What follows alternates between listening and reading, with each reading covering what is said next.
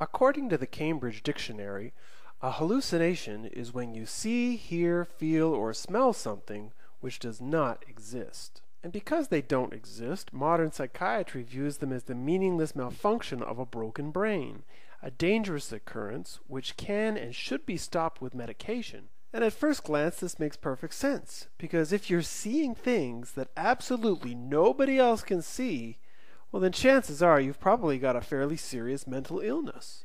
At least that's what I thought until I had a few hallucinations of my own. Back in my own bipolar awakening 13 years ago, I was literally wandering through a shopping mall somewhat pointlessly when I started to hear the music The Wanderer playing on the speakers in the mall. Or was that music in my head? To this day, I don't know. And then a few days later, while laying on the carpet in a hotel ballroom, I was staring at a chandelier of white lights, and a light in the middle of the chandelier turned pink. Now that, I'm sure, was a hallucination. But to me, these were hardly the signs of mental illness. I mean, I was wandering through a shopping mall, and then the music playing was The Wanderer. It sort of gave meaning to the whole experience. And then that light turning pink I took clearly as a message from God that part of my bipolar awakening had ended, and that somehow I was receiving a gift of love. Now, what I didn't know back then was that this kind of experience is quite common for bipolar people, having rather subtle, almost friendly hallucinations that seem to be giving you spiritual messages. Sometimes they can be just reassuring, like hearing the voice of God or Jesus, or maybe even a dead relative saying, "I love you."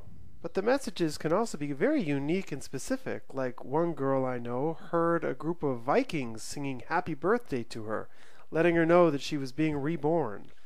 Audible hallucinations, or voices, can also give advice on how to run your life. For example, one girl was told to get her house in order. And then other voices can be very specific and pragmatic, like, continue to take your medications for now. That's what one person was told.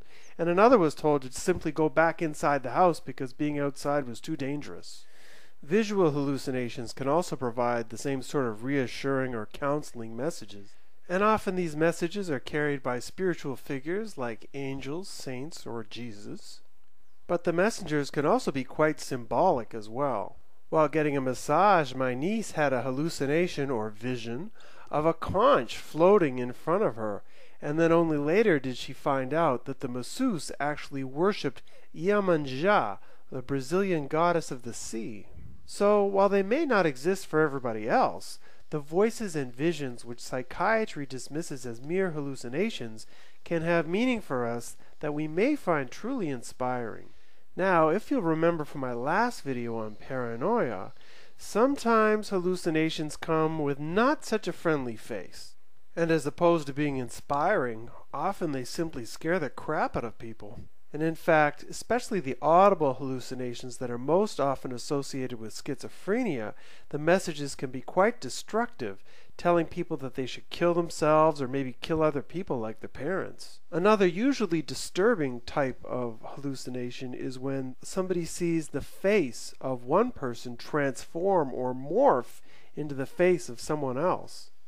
And it's when I first came across this morphing phenomenon that I started to understand the meaning of these disturbing hallucinations. Because one guy we were working with last year started to see the face of his dead ex-girlfriend who had committed suicide in the face of his current girlfriend. Then later, in the depths of his bipolar psychosis, he was having extended conversations with the spirit of this girl, telling her that it was time for her to leave him. And that's when I began to realize that disturbing hallucinations were often connected to traumatic experiences.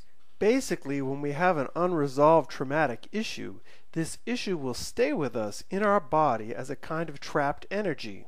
Eckhart Tolle has referred to this as the pain body. Now, every single one of us is carrying around some level of trapped traumatic energy in this pain body of ours. However, if the healing and releasing of this trauma is absolutely critical to the health of your soul, then the traumatic energy will create a hallucination, usually in the form of a voice or an image, that will force you to recognize its existence. And in this way, a hallucination can be seen as simply a strong dream of the utmost importance. It's a message of your soul that demands to be heard. And so if it demands to be heard, why does it appear to be scary or evil? Well, just like a dream that turns into a nightmare, this image is a manifestation of your own fear. And the more fearful you are of re-experiencing any particular trauma in your life, the scarier the hallucination will be. Dr. John Weir Perry was the first psychiatrist I came across which described the connection between buried trauma and hallucinations. R.D. Laing linked schizophrenia to childhood trauma back in the 1960s. And more recently, Dr. Rufus May, a former schizophrenic himself, has become somewhat famous through the documentary The Doctor Who Hears Voices, championing the idea that through therapy, audible hallucinations can be healed if you just pay careful attention to what they have to say. And although I hadn't looked into the formal research, from the thousands of messages I've received over the past 2 years, I had come to expect that people who were experiencing strong and fearful hallucinations were very often coming from very difficult family upbringings, often involving physical abuse and or sex abuse. And in fact, some doctors are starting to confirm this hypothesis. In 2006, PsychCentral.com reported that 13 different research studies have verified that between 51% and 97% of people suffering from schizophrenia have been physically or sexually abused. In New Zealand, one study has found that 17 of 22 patients who were abused in childhood had hallucinations, delusions, and or thought disorders, the primary symptoms of schizophrenia.